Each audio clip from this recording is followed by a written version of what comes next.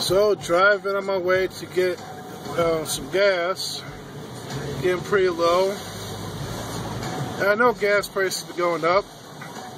For what reason, I don't really understand why. I don't think there's been any hurricanes or tornadoes or any other disasters or new wars or anything that's supposed to be making these prices jump up. So maybe because we got sunshine today is the reason that they're raising the gas prices, or because it snowed yesterday. Maybe that's the reason.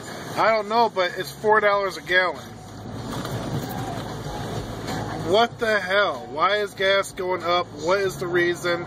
And who's behind it? And who's going to make it stop? Because they start doing it, that's reversing any chance people have of, getting their stuff together, getting businesses up, getting to work, getting jobs going, get economy going. If you raise the gas price and people can't afford to get to work or can't afford to pay their fleets, put gas in their fleets of rental cars or whatever the hell it may be, then you just reverse the progress that America's trying to make. In my opinion, and I think it's a fact. So tell what you guys think. I'm going down to a different gas station, hoping to at least get a couple cents cheaper.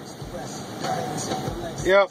So it's $3.99 5 blocks that way and $3.68 3 blocks this way. So tell me what's up with that too. Are these gas stations gouging also? Could it be mostly that it's just the gas stations, like the owners of the gas stations that are doing the price gouging?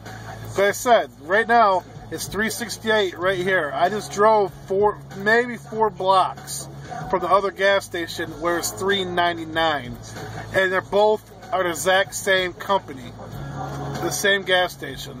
I mean, the same, probably not the same owner, but I'm saying they're Speedway. They're both Speedways. $3.99 that way, $3.68 this way. What's up with that?